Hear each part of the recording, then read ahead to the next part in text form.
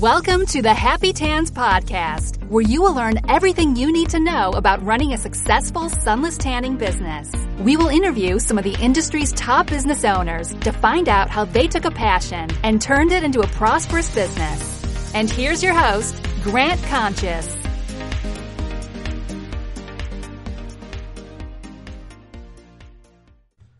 Hey everyone, Grant Conscious here from Happy Tans. Thank you so much for joining me on this first edition of the podcast.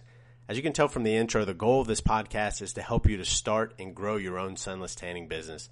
I wanted to bring in some successful business owners within the industry so they could tell you firsthand what they've been through to get their business to where it is today. It's a lot of hard work and a lot of effort, but it is possible. I hope that you can find some inspiration and some information that can help you to grow your own business.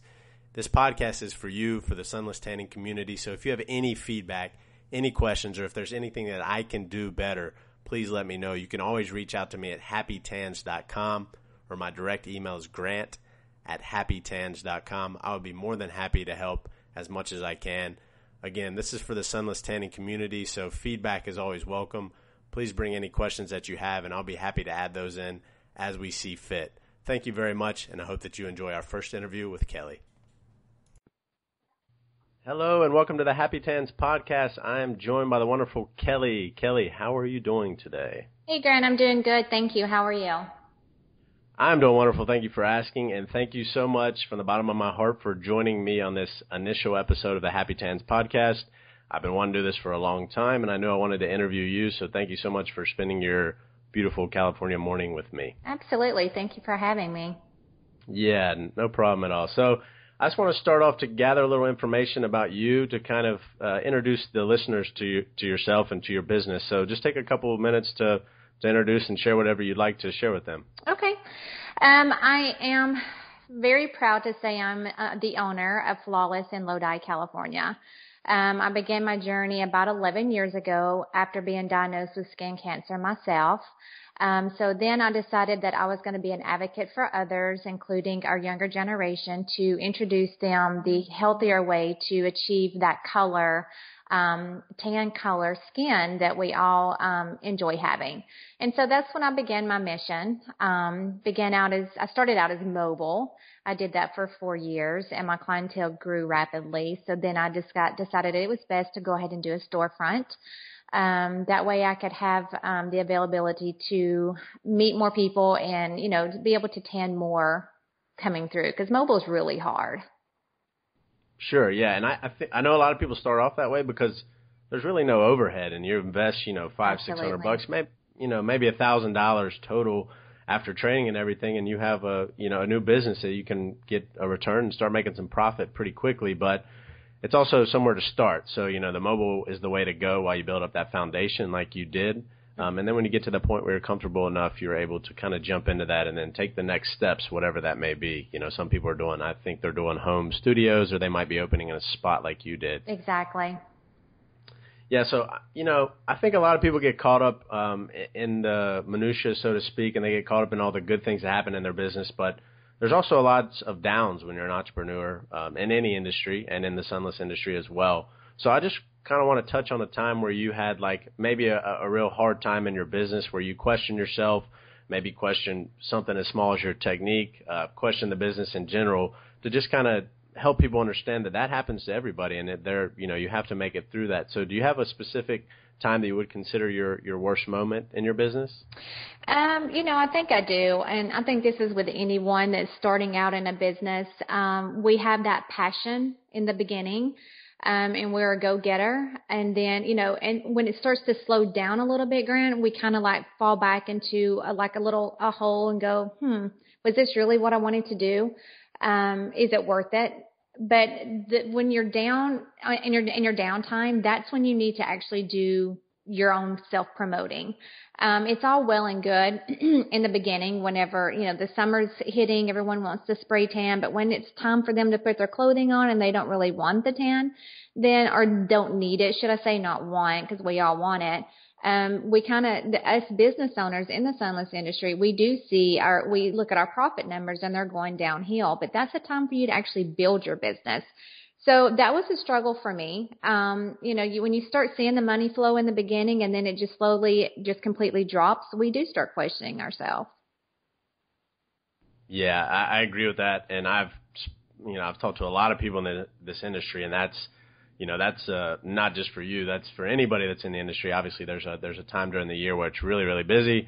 And then for a few months, it does slow down, and it's really going to vary depending on where you're located. In the colder states, it's probably a couple extra months that people don't want, like you said, don't want to tan. But it's also important, out of sight, out of mind. So you got to make sure you're working, like you said, promoting your business, going out, probably meeting some people, or doing something to help better your business for next year to set yourself up. Yes, absolutely. You never want to disappear off the radar. You always want to be on top of it. Yes, 100%. So on the opposite side of the spectrum there, I'm sure you've had some amazing moments in your business, maybe some aha moments or times where you're like, wow, this is really working, kind of to show that the business is more legit in your own eyes. So if you had to share a best moment, whatever that may be, do you have a specific thing that sticks out in your mind? A best moment is just being to me, referrals is a best moment for me because I know if I've made one person happy, Grant, they're going to talk about me and the word's going to get out. So that alone says enough for me. So I really take pride in what I do. And I think with any person, doing their own service and trying to build their own business, they must be passionate about what they're doing or they're not going to succeed at it. And I do put my heart and soul into every bit of it. And I think my clients actually see that when they meet me.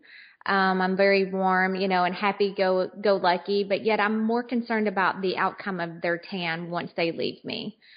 So when you talk about a moment, I think every day is a good moment for me because each day I get to meet new people. I get to build new relationships that are eventually going to, spread out and become bigger for me as well. Yeah, that's great. And like you said, the referrals are huge. I think a lot of people miss the boat on that. They might not ask for them, but other than asking for them, which I always recommend for people to do in any business that you're in, there's also the fact of just performing your service so good that people want to refer you. If I go to somebody and they give me an amazing haircut and somebody's looking for a haircut, I'm going to tell everybody about that. Like that sticks out in my mind. And I know because my wife obviously has come to you for spray tans, the level of service that you provide is, it sets the bar really high, and that is, that speaks for itself. Yeah, and you definitely want to stand out. You want to be different. You want to be, you want that client to feel comfortable and to want to come back. So it's really important. Connections are important. Yes, they are. So on top of that, as your business has grown, I'm sure your responsibilities have changed a little bit, especially when you go from a mobile to being in a physical brick and mortar location like you are now. How do you keep up with the growth and success from year to year, month to month, whatever it may be, when you go from somebody that's mobile and probably has, a couple tans a week, maybe 5 or 6 a month, to where you're doing multiple tans per day. Now you have people working at your location. I mean, how does it change for you? Has it changed that much? Change, yes, it definitely has. And change is good. I believe that helps you grow as an individual. My biggest thing was time management, because it's not just tanning now that I'm overseeing. I'm actually overseeing, all the aspects of the spa itself. And when you've got employees, or not really employees, but ladies that are working their own business within my business, you have to make sure that everyone is up to par, all customer service is up to standards. So there's a lot that goes into it. I wouldn't change a moment of it. I think that each day I'm learning as I go, and that's the most important part for me, is taking the good and the bad and making it wonderful. Yeah, that's great. Time management, I think everybody can improve on that. Mm-hmm. I know myself, and I know you do, you're strict about the calendar and stuff. I'm the same way, and I also like making a list of the night before I go to bed. I make a list of the things I need to get done tomorrow, and that kind of helps to map out the day, as well as obviously you have your daily schedule. If you have appointments scheduled or phone calls, whatever it may be, you want to make sure to get those done, but you also have that to-do list, so to speak, the infamous, I guess, to-do list that people always just kind of make. But that's important to stick to stay on time. Exactly. And, I'm a stickler when it comes to staying on time because it just drives me mad when I'm not on time. And that's one thing with my clients. I want to make sure that when they're coming into my place that I'm on time with my service as well because they're taking time out of their life and their family to come to me. So that's important, time management in my calendar aspect and in my work aspect, and life itself is very, very important. Yeah, and a lot of people always dismiss the fact of time and they don't think about it, but time is the one resource that we cannot get any more of. You can make more money, you can get new clients, you can do any of that, but time, we're never going to get this time back. You can't so it's important to make the most. Yeah, it's important to make the most of that. It's important to set a schedule, for your clients. If they're a couple minutes late, it's okay. But as anybody knows, going to a doctor or dentist office, you sit there and wait. Nobody wants to waste their time doing that. So it's important to stay on schedule, even with your the client appointments as well. Exactly. So, Keli, if you had to think about the one particular thing, if there was one thing that's made your business as successful as it has been over the past, I think you said 11 years, does one thing stick out of your mind? I mean, I'm sure there's a lot of things that have contributed to it, obviously, but there's probably one thing that you say, I do this really well. This one thing has really helped to take my business up to the next level. I think, Grant, it goes back to being passionate about what I do. I have a purpose for what I'm doing. Therefore, it makes it easy for me. My purpose is to make sure that, they are completely satisfied. I do back up all my services 100%. I'm one of those people that if I'm not going to give 100%, I'm not going to do it. And that's the way that I expect everyone else to be as well. So being passionate is the most important thing for me. If I'm not passionate, then I'm not going to succeed. Yeah, and that's true with so many things in life. People might start a business to chase money, but eventually that's going to run out. So, you have something deeper behind your story. So I think that's important for people to have, whether it's making people feel beautiful, whether it's protecting people from other alternative ways of tanning, whatever that may be. It's important for it to be something that you're passionate about. I definitely agree with that. Exactly. And, we're making an impression into the world now. And that's what's the most important part for me too. Cause if I could go back, Grant, 20 years ago and do spray tanning or even do sunless tanning, over the beds in the sun, I totally would have, and probably have saved myself a lot of, the damages and stuff. But then I think about it, if I hadn't endured that myself, I probably would not be where I am today. Yeah, absolutely. Everything happens for a reason. I'm a firm believer in that. Yeah, sometimes it's tough, but they all do they lead you in the right direction, and that's definitely what's happened. That's true. It seems to have happened with you. Yeah. So on top of that, so you kind of mentioned backing up the service 100%. I see a lot of questions in the forums and threads about, would you give a refund for this? Would you do it for this? Everybody's different in the way that they handle that, but I think that's an important situation for people to understand that there are going to be times, where people aren't satisfied. You've been in the business 11 years, and you said that people, I'm sure you still have people that come back and ask or say, hey, this wasn't right, and I'm sure you own up to those. But, one, does that happen after 11 years? Two, how do you handle that? Is it a case-by-case basis? I mean, you stand by it 100%, but if it's Sally Sue, it's the first time she comes. 4 days later, she calls and say, hey, I'm orange. My tan was terrible. It's peeling. Comes up with all this stuff. And, even if she won't show you a picture or something to prove it, how do you handle that? Professionally, you have to definitely be on a professional level. The first thing would be not to say it's not your fault, but not to claim fault as well. So with me personally, Grant, I always make sure that while I'm doing a spray tan, I am pointing out things with what I notice on a client that could be a potential problem. So I know if they've not exfoliated. I also know if they have product buildup on their skin, and I bring that to their attention. That way, when they do leave me and their tans develop the next day, they don't have questions, what is this, what is that, because I've already addressed those before they actually happened. So if I do have, like you said, Sally Sue that, didn't like her tan 4 days later, that's a kind of different scenario, because most people are going to tell me that there's an issue within the first 24 hours. Do I still have issues? Everybody's going to have issues because everybody's skin is different. I'm a professional, but yet I do make mistakes that I will own up if I've made my mistake. So go ahead. I'm sorry. No, go ahead. I was just saying that's important for people to understand that you're never going to be perfect. A lot of people are hesitating to start. You know, they've probably tanned their friends and their family for free to kind of get used to it, and then they're hesitating because they're not sure about this, they're afraid about this. But what people don't understand, and what I want everybody to understand, is what Keli's saying. Even after 11 years, she still has issues, and now, yes, she can tell if people haven't exfoliated, you know, where there's going to be troubled areas. But Keli, you didn't start like that, and I think people, you know, sometimes have a hard time starting, and they want to be, you know, 100% before they start, and that's not going to happen. So you really got to just get started. No, I agree. You know what, Grant? I did the same thing. I tanned, you know, I discounted my tans because that was learning for me. That was my way of, you know, I knew I was going to make mistakes, but it was learning. Every mistake is a learning tool. You can take it and use it to your advantage. So don't be scared to leap and take that. You know, if you're passionate about doing spray tans, by all means do it. Step out, because you have to make that mistake before you know how to fix it. Yeah. And that's really good. And, you know, that is so important for people to understand that you're going to make the mistakes. It's understandable, but that's how you grow. If you're not making mistakes, you're not growing. That's really good to hear. And I know that you take those things that people, you know, in the end, it's feedback to help you grow. It's not, I think a lot of people get defensive. No, I didn't do a bad tan. I'm certified. I've been doing this for 6 years.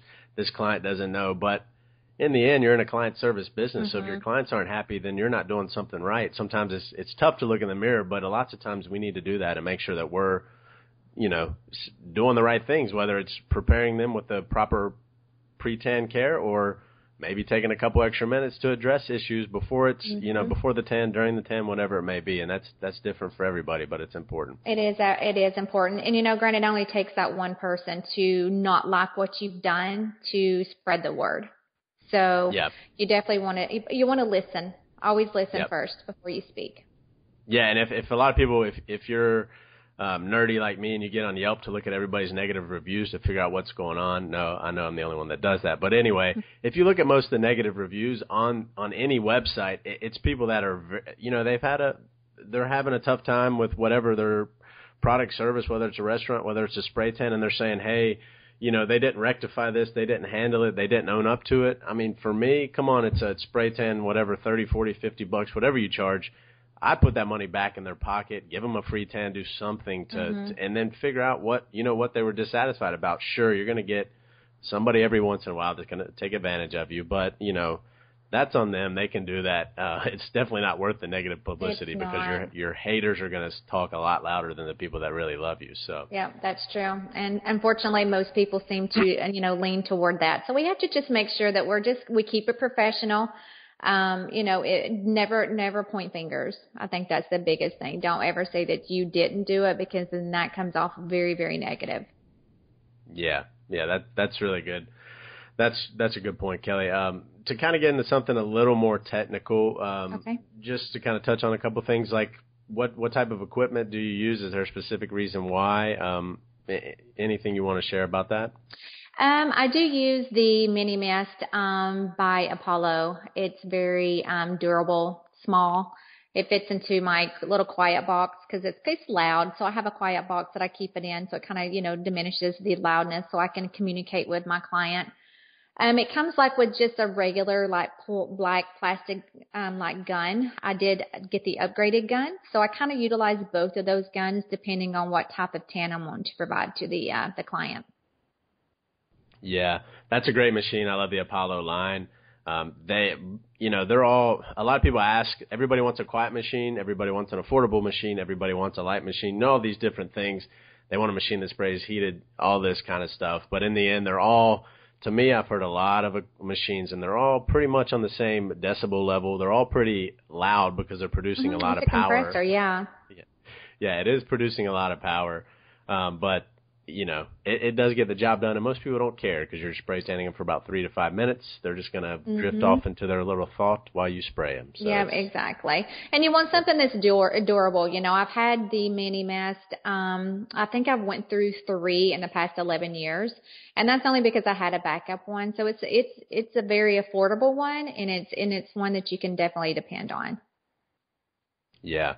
So Keli, before you started out, there's a lot of different training and certification programs out there now. I'm sure when you started 11 years ago, there might have been one or two. Obviously, the Internet's grown a lot of this stuff. The information has grown online.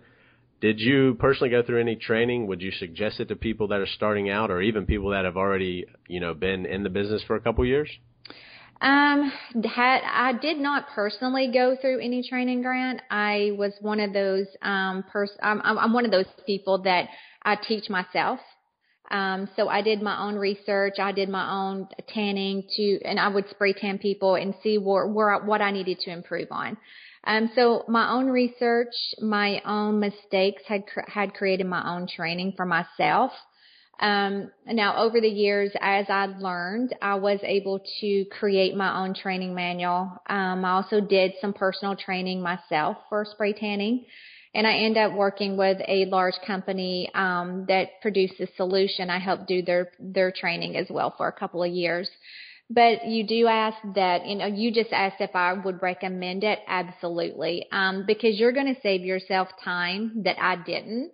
I kind of went the long way around things. I tend to do that quite often, actually. But I went the long way around. But training is really, really important because you're going to get the basics that you're going to need, the basic fundamentals that you're going to need to launch your business.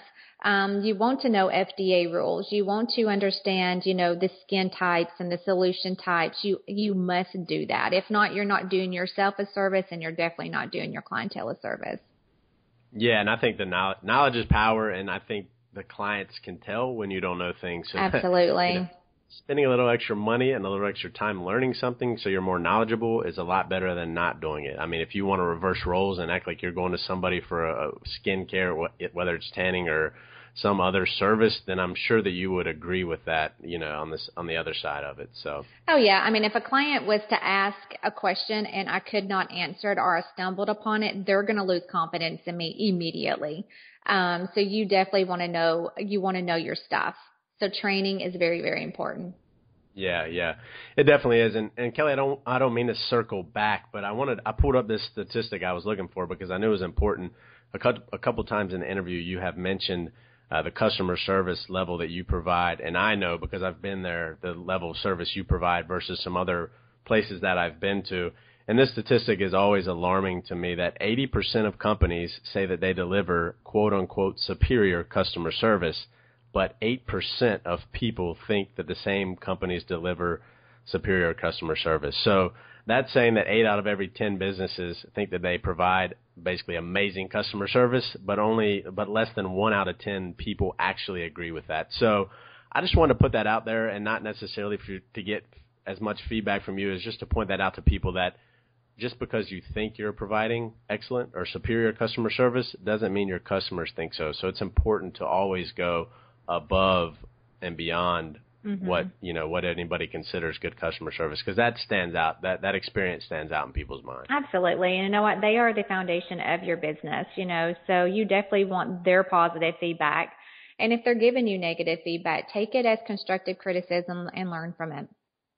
Yes, constructive criticism. That is great, because we all hear that. We all need to hear that. That's important. And if you don't want to hear that, then eventually you're going to hit a wall in your business and yourself. You're not going to grow. So that is definitely an important thing for people to remember. Absolutely. So Keli, one last question for you. If you could write a letter to yourself 11 years ago when you were just starting out, what would you say? What would I say? That's a good question. I would tell myself to be more patient. The good things come to those that wait. And to continue to be open to suggestions, continue to grow. Not everything that you receive is going to be top notch in the beginning, but in the end, if you've really worked hard for it, it's always going to circle around back to you. So all of the hard work that I put into it has definitely came back. So I've been very blessed. So my letter to myself, the topic probably would be be patient. Yeah, patience is a virtue, that's for sure. and definitely good things come to people that are patient. And I see a lot of people that are getting frustrated in the forums. They're just starting out. Maybe they've been in it for 2, 3, 4 months, some even a year, and they're still struggling. Why don't I have clients or that many clients and this and that? But, you need to make sure that, one, you're patient, and two, you need to make sure that you're taking the right steps and doing the right things to set yourself up for success. That's true. And learn from others. Be willing to learn from someone else. Don't always just you can't stay in your own box. You must come out of that box in order to make it bigger. Because we sent a lot of people, including myself in the beginning, Grant, I was closed-minded. It was all about me. I knew everything. And that took me, I had to really learn. I had to learn that it ain't all about me. There's so many people out there that have more knowledge, and I needed to, I learned from them. So always be willing to learn from others, because in the end, someone's going to end up learning from you as well. Yep. Just like all the people that are listening to this are going to learn from you, Keli. That's something I want to really create with the Happy Tans podcast, is a sense of community. I think the sunless tanning industry is extremely protective of everything from the products they use, the equipment they use, the techniques they do, marketing, so on and so forth. And I think that sharing, what you learn is going to go so much further if you help people. I'm a firm believer in that. I plan to give a lot of free information away, as much as I can give to people to help them succeed, because ultimately, that's what makes me happy, to see successful people. You're the same way, so I definitely appreciate you spending a few minutes with us here today and sharing your knowledge. And if thank you so much. Yeah, and if you have questions, I'm open for that, or suggestions. So I definitely want to put that out there. I'm definitely willing to help those that are in need of wanting to learn. Absolutely. Yeah, and Keli, if you want to share your email address, maybe in case people have questions. Sure. It's Keli, and I spell it Keli, and that's at Flawless, and that is spelled FLAWLOUS.com. All right, Keli. Thank you so much again for your time. Thank you for putting your email out there. If anybody has questions for me, you can reach me at grant@happytans.com. I would be happy to help you. You can probably find me on the Facebook forums or anywhere else. I'll give you some time. I'll get on a phone call with you if you have questions about anything related to tanning or marketing or websites, whatever it may be. Again, Keli, thank you so much for your time, and I hope that everybody enjoys it. Thanks, Grant.